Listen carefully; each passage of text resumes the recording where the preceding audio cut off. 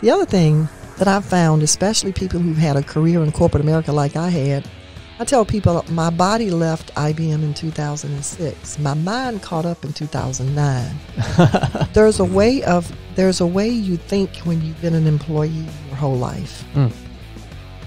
When you are out on your own, you have to switch a lot of that thinking. Sometimes it's the exact opposite. For instance, when I was with IBM, the brand was IBM. And I needed to not do anything to mess that up, to not tarnish the brand. It wasn't me walking into a customer's office. It was the company IBM. So there was this rule that you created a healthy professional distance with your customers. Well, when you're in a small business, the brand is you. When you walk into a customer's office, you're representing yourself.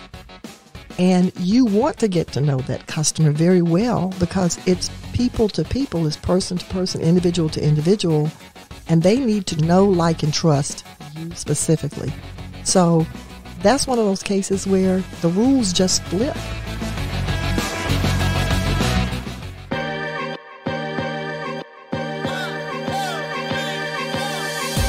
Thank you for listening to the Guys Who Do Stuff podcast. Visit guyswhodostuff.com. You probably shouldn't Google that. All right, welcome to the Guys Who Do Stuff podcast. I'm Joe. I'm Josh. And this is the show where we help you get unstuck, tell a better story, and have a good answer to the question, what are you doing today? And today, we are honored to have with us Katie Gailes. We just would love to start out with just telling us a little bit about yourself. Oh, you didn't tell me I'd have to talk about me. Oh, come on now. No fair. Well, I am a North Carolina native. I know that's rare these days. Winston-Salem. Actually, I was born in Oxford, North Carolina, in Granville County, which is still a rural county, but I grew up in Winston-Salem. I hear that. We have that in common. That's right. That's right. Birthplace of this guy. Mm-hmm. Go Black Demons, R.J. Reynolds High School. Ma'am. Black Demons. My daughter's school is the Imps. Like, we have a thing for demons around here for our Yeah, schools. we do. Yeah. To be in the Bible Belt, that is a little strange. Yeah. It is. So I grew up in Winston-Salem and went to Bennett College for Women in Greensboro. Had a long career with IBM. Went to the Duke Fuqua School of Business and left and started a consulting practice focused on small businesses. Worked for the North Carolina Rural Center for a while in a program called Growing America Through Entrepreneurship. And this was started during the recession when a lot of people were being put out of work. And so I worked with people in North Carolina's 85 rural counties to help those people who'd been displaced figure out how to start a small business, basically create a job for themselves based on whatever their skills and interests were. And that was a lot of fun. Most of my clients I didn't meet. I worked with about 150 or so companies or individuals, and I think I met 20 of them, but all of the work was done by phone. And then I ended up at Wake Tech.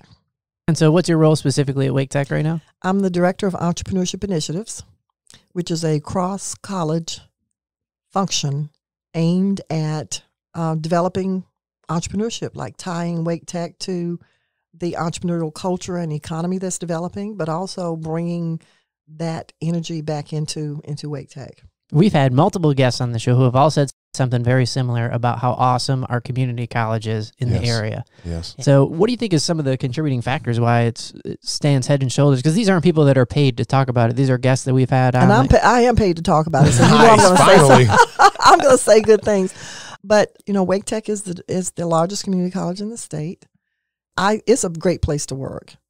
I've been very pleased with my experience there. I've been able to, Entrepreneurship Initiatives is a new role, is one that I actually helped develop as a consultant. Didn't know I was going to end up with the job, but I'm very pleased that I did end up with the job because it's all about finding gaps in the entrepreneurial fabric in Wake County and developing something to fill that gap. So it really appeals to my entrepreneurial nature doing this job because I get to create things. Yeah. And so the question that you asked me that I have not answered yet was what makes Wake Tech so good? Is that the question? Or Yeah. Yeah. Well, I think you have to have a really good leader. And I joined Wake Tech during Dr. Stephen Scott's tenure, a real visionary.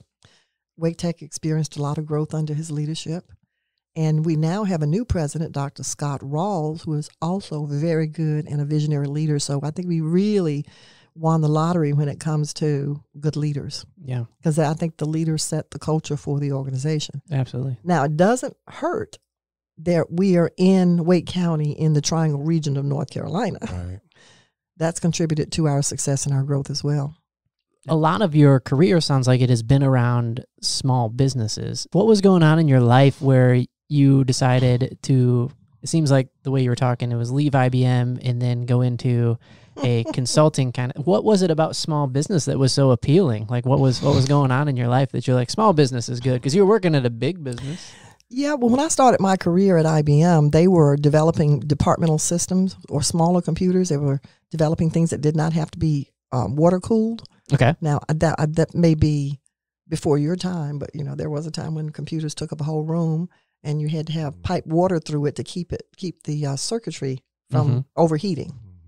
So IBM in the late 70s, early 80s was getting into the departmental computer, small computer arena. Small back then was the size of a desk. Yeah. Not what you can hold in your hand. And so I got hired in there into IBM to work with small businesses. And my job was to, once a computer was sold, to go out and work with the customer to crawl through every aspect of their business and figure out what they should automate first. So I learned a lot from that. So I started off in the small business arena, have always kind of been in the small business arena inside IBM. So it was not too far off my skill set to when I left IBM to stick with small business. So why do you like working with small business owners? You could choose to work in a lot of different fields, it sounds like. What is it about the work? Thank you for that compliment, by the way. Well, there's a certain degree of creativity and optimism that comes with starting a small business and being an entrepreneur. I like that energy. Yeah. Over the years, I think that I've come to appreciate the real role that small businesses play in making healthy societies, healthy communities. Because if you start a coffee shop, you're never going to outsource your workers to Bangladesh. Sure. Not picking on Bangladesh, could be any place. But small businesses usually create sticky jobs. And I define a job as sticky. It can't be easily moved someplace else. So, and the statistics show that small businesses create the most new jobs every year. And you see big businesses, lots of times to solve their business problems, they're shrinking. Sure. So it's clear to me, and I think it's become clear to a lot of other people, if you look at the support that entrepreneurs and small businesses are getting from communities and from towns and from local governments now, that small business is the key to stability. And so over the span of your career, you've probably worked with hundreds of small businesses, maybe thousands, and gotten to consult maybe, or just have conversations with a lot. I got a couple of questions, but one that I'm really curious about is, can you tell like right off the bat if somebody's got the goods? Well, you at least need to have a conversation with them. There are a couple of keys that I found to whether or not people are going to be successful in their small business. Number one, they have to be coachable, because things change all the time. Nobody has the magic answers. So people have to be willing to learn and to take advice. That's a strong indicator they're going to have some issues. Yes. And the other thing that I've found, especially people who've had a career in corporate America like I had, I tell people my body left IBM in 2006. My mind caught up in 2009. There's a way you think when you've been an employee your whole life. When you are out on your own, you have to switch a lot of that thinking. Sometimes it's the exact opposite. For instance, when I was with IBM, the brand was IBM. And I needed to not do anything to mess that up, to not tarnish the brand.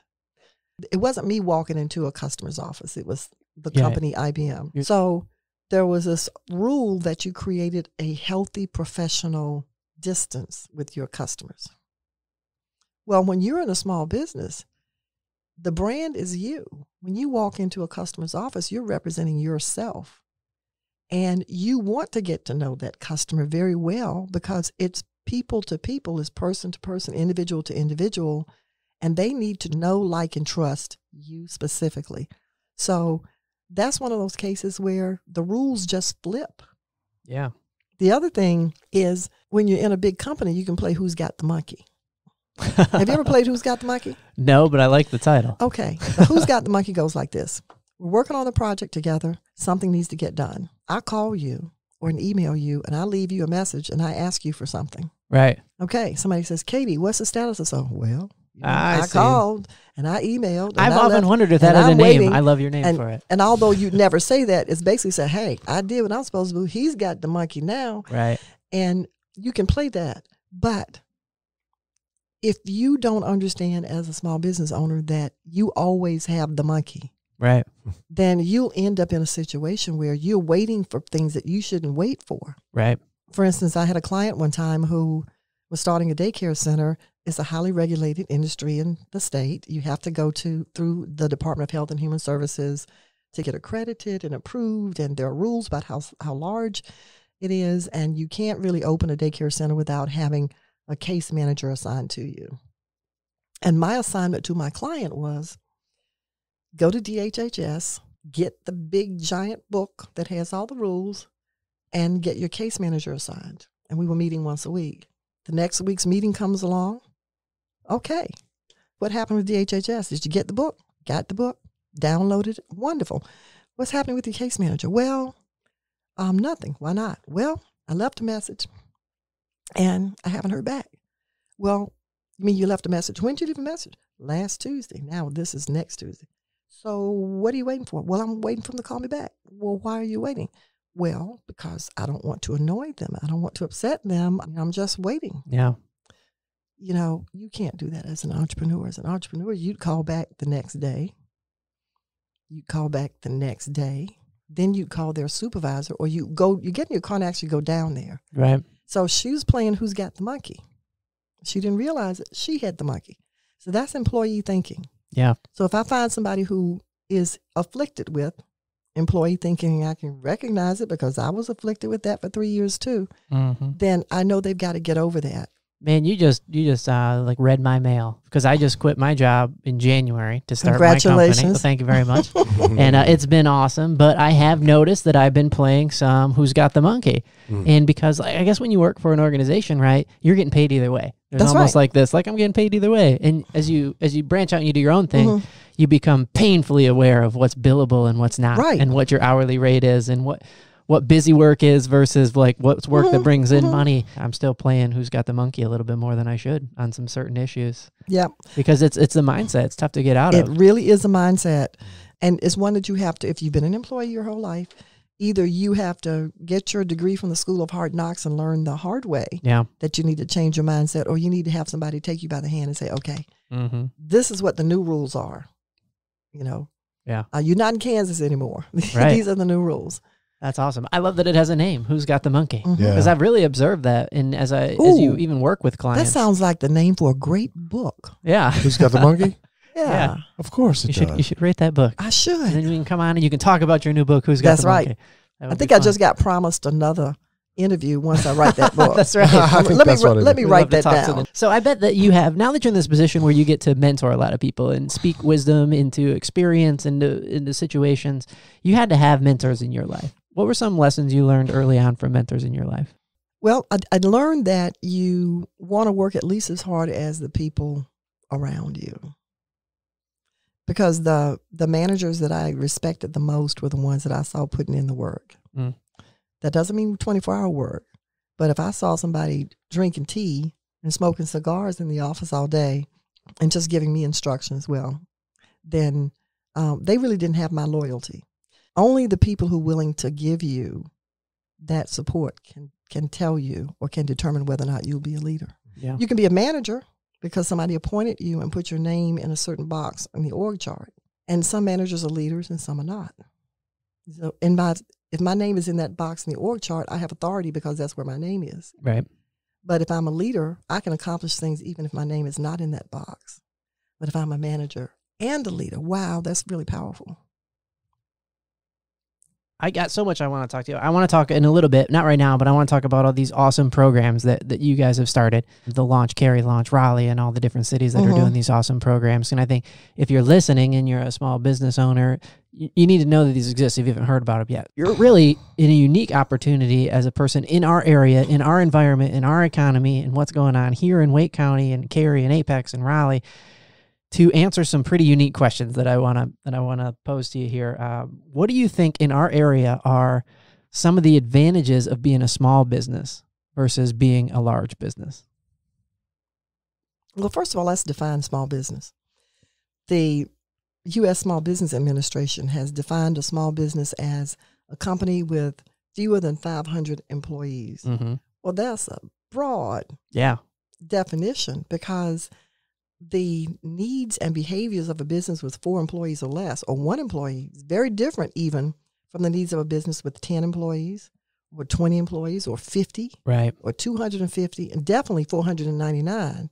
So it's a very broad definition, and sometimes I wish we would break that up a little bit into tiers. Sure. So that we can talk more realistically about each one of the tiers. Yeah, absolutely. There's a huge difference between 350 employees and solopreneur. You know? That's right. That's right. That's right. But it has the same name according to the Small Business Bureau. Well, of course, there are advantages and disadvantages. One of the advantages is you get to do something and actually see the impact. Sometimes when you're in a large business, you can work very hard on something and hand it off, and you may not see the bottom line impact of what you've just done. Yeah. So one of the advantages, you get to see the impact of your decisions. Yeah. You actually get to make some decisions. You probably, for the most small businesses, get to be a little bit more creative. You get to wear more hats. You're probably going to learn more. In a large business, sometimes jobs are really broken down into itty-bitty pieces. Mm-hmm. So if you're working in that small business, you're going to learn a whole lot more about both sales and marketing than you would if you're working in a large business and you're in your little slice of whatever that sales responsibility is. Right. The other advantage of a small business is reaction time. You can make a decision as a small business owner today and implement it tomorrow. Mm-hmm. That's not likely in a large business, because you've got to go through the layers of approval. Now, there's a reason for that, of course. As a small business owner, if I do something today and I want to change it tomorrow, then I can go ahead and change it. It hasn't reached 5 million people yet, and the couple of hundred or so that it reached, I can just send something out to them and tell them I'm changing it. Right. But if you're in a very large company and you make a decision today, it may go all the way over the world by tomorrow. And if you have to change it, or if you made a mistake, then you got to try to push it all the way around the world again. Mm-hmm. So there's more of a risk in large business of making a mistake. So I understand that. But in a small business, you have the speed of execution on your side. Yeah. Yeah, that's a great way of saying it. Speed of execution on your side. Mm-hmm. And if you think about it, a lot of the innovations that happen in the small business environment and then adopted by big business. Yeah. So next question I have for you. In our area specifically, what are some of the top mistakes that you've seen small businesses make? I think one of the mistakes that all small business owners make starting out is we don't know our numbers. Yeah. You know, every professional knows their numbers. Every professional athlete knows their numbers. Every person who's really got their finger on the pulse of their company knows their numbers. And sometimes small business owners don't know their numbers. Mm-hmm. They don't know, exactly how many transactions do I need to process today? Exactly what are my costs? Exactly what profit margin do I need? And eventually you have to get to the point where you know those numbers so that you can be successful in your business, because otherwise you're just kind of, working on a wing and a prayer and, just hoping things are going to work out right. Yeah. And I think that's one of the biggest mistakes. Do you think that's an extension of Who's Got the Monkey? Like it was always somebody else's job in the previous life? Or not, well, sometimes they just weren't in a position to learn that in their corporate job. Right. It just would have been maybe just a little esoteric to know exactly what the numbers were at the company in your role, and then you kind of transfer that information over. I find it fascinating that it took I love what you said about how your body left IBM in 2006 and then your brain came with you in 2009. Do you remember like the moment when it changed? What was going on? Where you're like, oh, this is the light bulb came on, the catalyst for changing that mentality? I actually had a business coach. So I was a business coach, and I had a business coach. And somebody said, well, why? I introduced this person as my business coach. And a friend of mine said, why do you have a business coach? You are a coach. I said, yeah, but I can't see the top of my head. You know, there's a reason why brain surgeons don't operate on their own brains. Right. They don't have perspective on their brains. They can't see the top of their heads. They have to bring in another brain surgeon to operate on their brains. So my business coach was explaining this whole thing about employee thinking. And I saw myself so clearly. And so I had to have somebody tell me. It makes me admire business coaches. I meet a lot of business coaches out at networking events. And it makes me respect them and like them more when I find out that they have a business coach. Because what it tells me is that they believe in what they do and how it's useful and that it helps people. Because if they didn't have a business coach, it would make me question, like, why would I have one if you don't have one? That's right. It's like going to the LASIK vision place and everybody's wearing glasses. Right? Yeah. It's like, what do you guys know that we don't know? That's right. What do you think are some of the most critical skills that business owners today need to succeed? You ask very hard questions. That's what we do.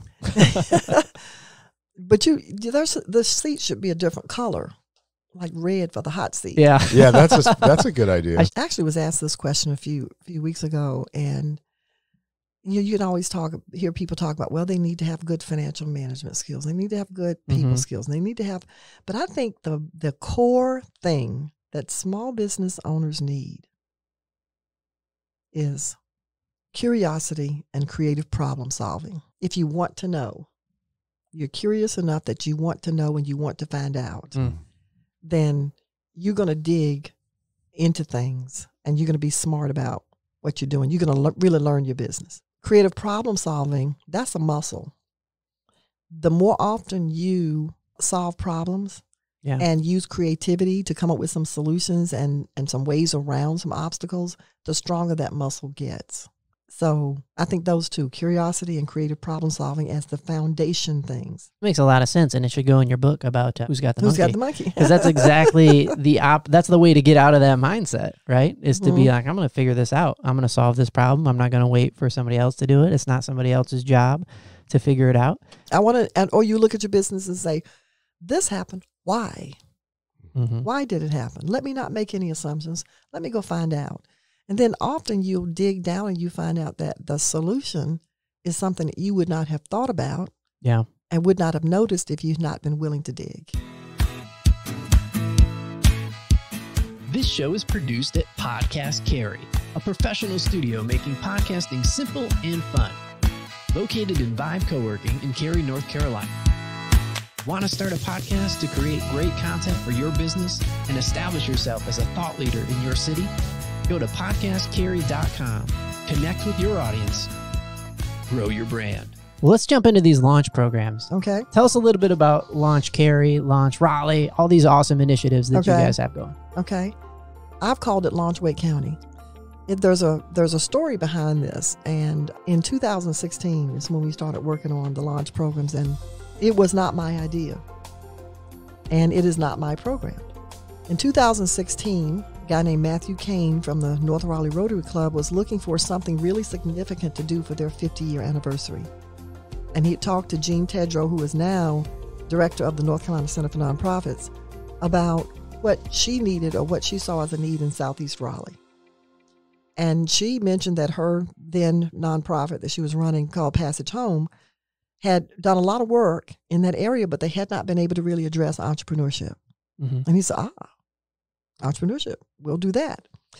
And she said, well, if you want to start an entrepreneurship program, you need to go talk to Katie at Wake Tech. So that's how I was the third person pulled into this.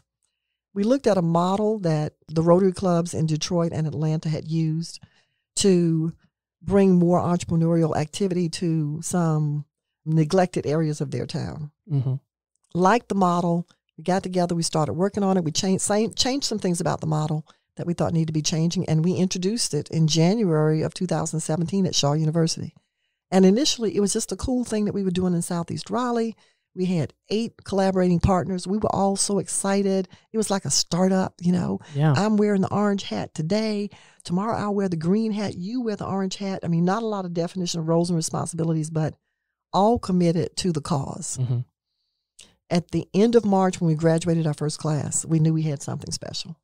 So we went back to Rotary International and said, can we put a website on your server called Launch My City?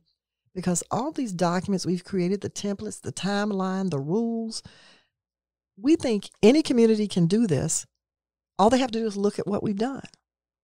And the program had 4 parts. First part is training, because people start businesses because they know how to do the stuff, make the thing, not because they know how to do the business of the stuff or the thing. So the first is training. The second is mentoring. Everybody needs a mentor. People who have mentors are 5 times more likely to be successful. And a mentor is somebody who kind of takes you by the hand and says, I've walked down that path before, let me show you. Then some networking, like some community, because isolation is a problem with entrepreneurship.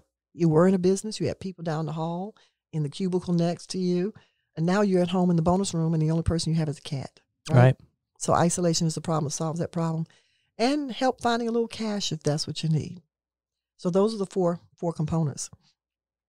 People who had been in mentors in Launch Raleigh were also excited about it and went back to their communities and said, we want one of these here. So that's how it started spreading around Wake County. Yeah. It also spread beyond Wake County. So at our first meeting was somebody from Durham who went and did a launch program in Durham. I think there are like 2 now. One's called Launch Durham, one's called something else. There's a launch program in Rocky Mount, in Goldsboro, Richmond, Virginia. I think there's one in Florida, South Carolina, Denver, Lenawee County, Michigan, Toronto. Wow. I think that's it. And I talked to somebody from Texas a couple of weeks ago. But it's the model, it's the recipe. Well, you know when you share your recipe, sometimes people change it, right? Well, as people were taking the recipe and adapting it to their environment, they were changing it. And I started getting a lot of questions about, why does yours look different from these? And why are they doing this? And you're doing that. So that's when I looked around Wake County and said, we've got some momentum here. I put it under an umbrella called Launch Wake County. So that's kind of how Launch Wake County developed. It started spreading organically. Wake Tech is proud to be kind of the consultant or facilitator for communities that want to do this. We're the official training partner, and we're the convening organization. For instance, we had our first reunion in August. We are now in 7 towns. Yeah. And come December, we will have graduated 309 small business owners. Oh, wow. 309. That's a milestone. Wow. Yeah.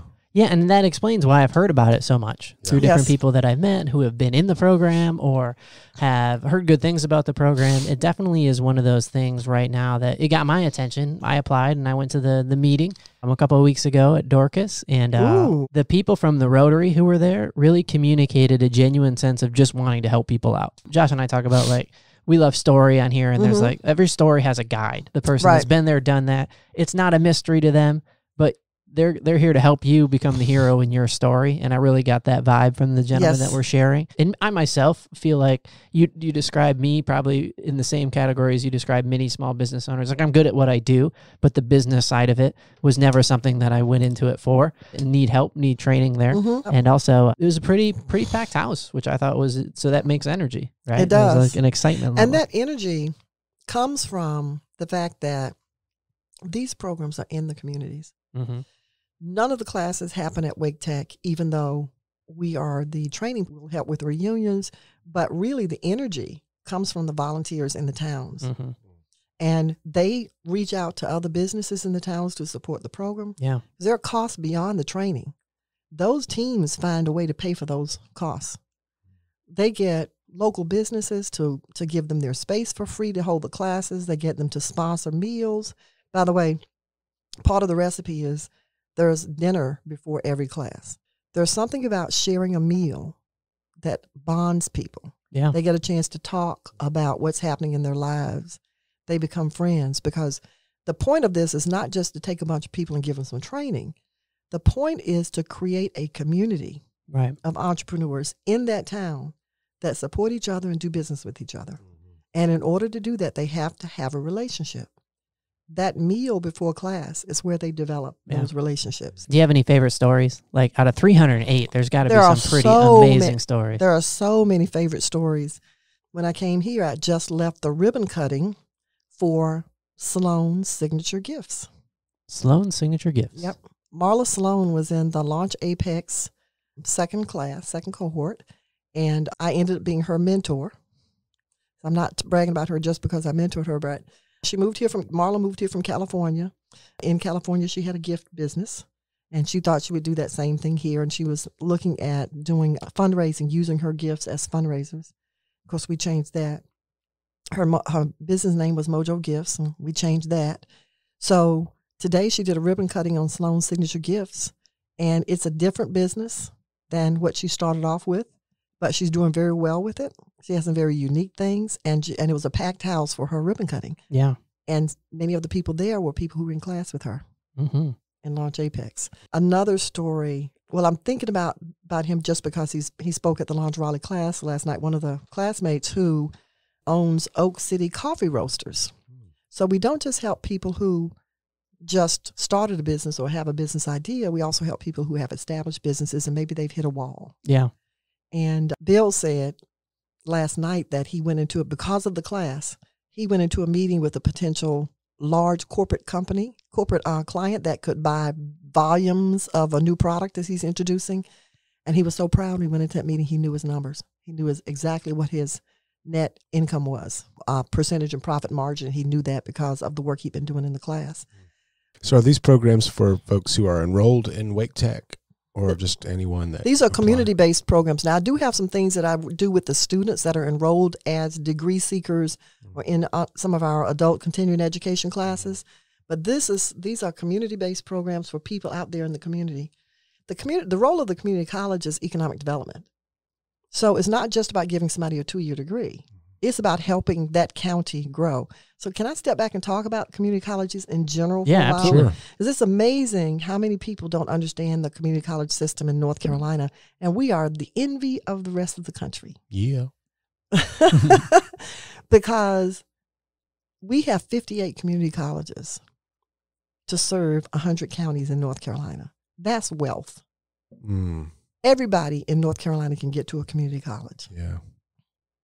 And every community college has 3 areas. There's the traditional 2-year degree programs. There are things called career programs like construction management, automotive, plumbing, all of the trades, culinary, graphic design, game development. Those people don't need to transfer. They've got their credentials that will allow them to get right into the workforce. That's one side of the house, the degree programs. There's the adult continuing education side of the community college that serves professionals who are spiffing up their capability. They can be taking a class that helps them with their current job, or maybe they're going for a certification to get a different job. Maybe their company has hired the community college to come in and train a bunch of people. So there's that piece. Then there's a side of the college that serves businesses. So the college is an economic development tool for the county where it's located. In North Carolina, we are assigned a geographic territory. Some community colleges have multiple counties because the population is not as dense. But from where we sit today, you can easily drive to 5 community colleges. Another thing that every community college has is a small business center. And the small business centers are funded by state taxpayer dollars to do 2 things. And it's all free, what the Small Business Center provides. Confidential one-on-one counseling.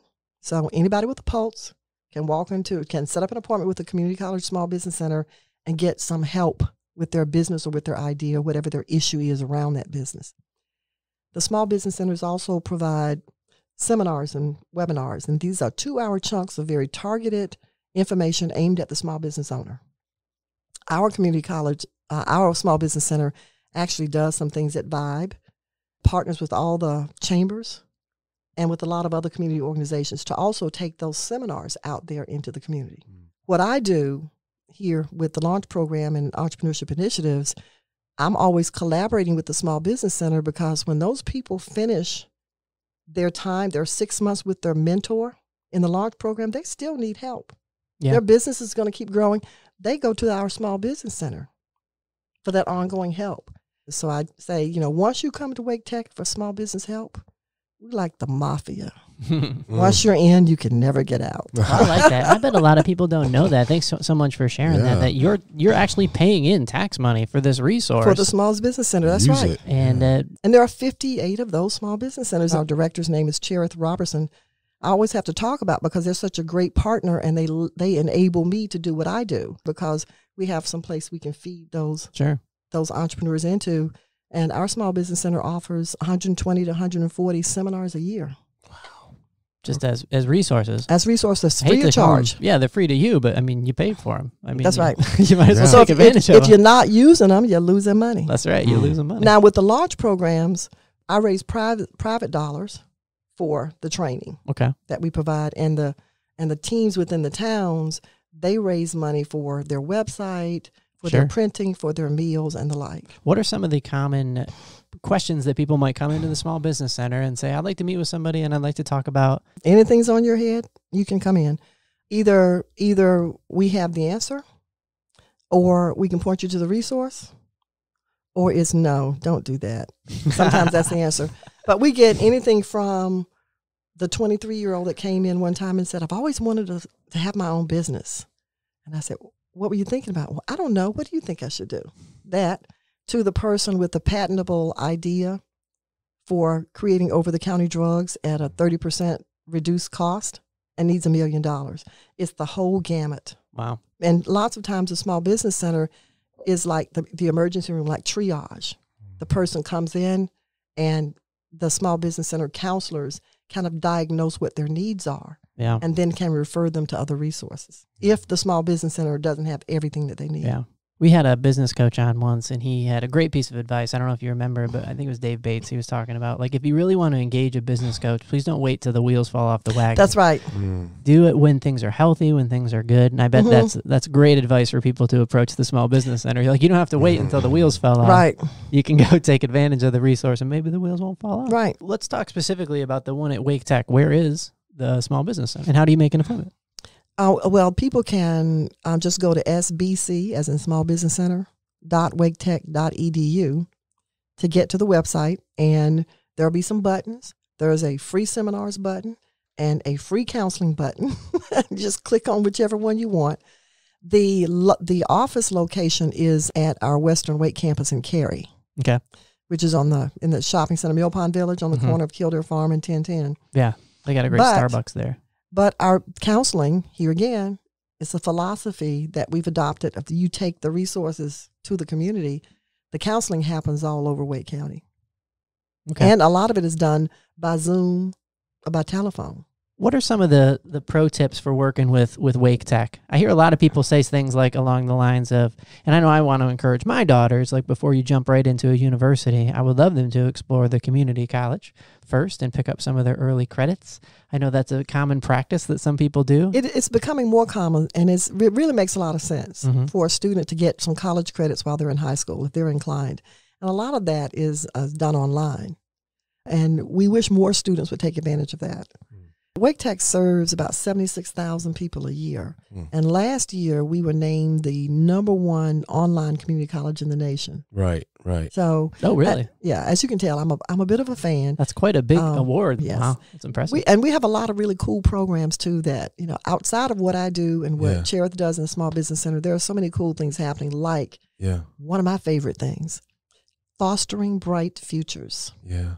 If you've ever been in the foster care system, you can come to Wake Tech Fostering Bright Futures and get help getting your education. Once they're in Wake Tech, we help get a car, they get a laptop, they get a cell phone allowance, they get help with housing, they get help with childcare if necessary, they get paid for good grades, and they get basically a support system wrapped around them, because if you've been in the foster care system, you may not have the support system that some of the other students enjoy. Yeah. And that's one of my favorite things that we do.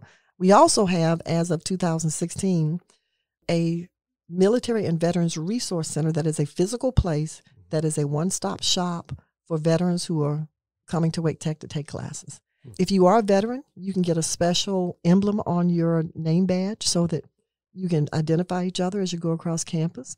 And on many of our campuses, we have reserved parking for vets. Nice. And we are a certified green zone, meaning it's a safe place for vets, even if, vets with PTSD and the other. You guys still doing the Motorcycle Safety Foundation course at Wake Tech? Are you familiar with that? That's probably far away from your circle, but yeah, I taught that course in other states when it was private. Private schools taught it, but it's tied in with the DMV. But when I came home to North Carolina, I discovered that you want to get a motorcycle endorsement, you can go through the safety course, which is offered by Wake Tech, which is in collaboration with the Motorcycle Safety Foundation and the Department of Motor Vehicles, which is pretty cool. I don't know. I had a friend who went through that years ago. Yeah. I don't know if we still do that. What we do, though, with safety, we have a campus that's dedicated to public safety professionals. Our public safety education campus, we train almost all the police officers, sheriff's deputies, firemen. We have a firing range in the basement. Nice. That location is also where we have our barber school. A lot of people don't realize we have a barber school there. Yes. In fact, oh my goodness, this is so exciting.